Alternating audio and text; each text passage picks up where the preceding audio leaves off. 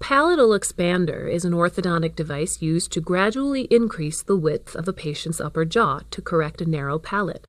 It is often used in tandem with traditional braces to address issues of tooth alignment. A narrow palate can lead to a number of more complex issues if not addressed, including speech problems, airway obstruction, and crowding of teeth.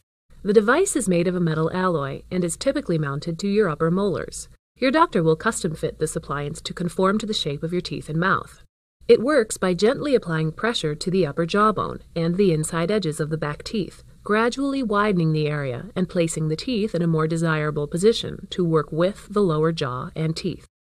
Palate expansion can also be used with children as part of a preventative plan to make room for adult teeth to come in, reducing the amount of necessary dental work in the future. The device has a screw that can be adjusted at home to facilitate more consistent pressure during the expansion process.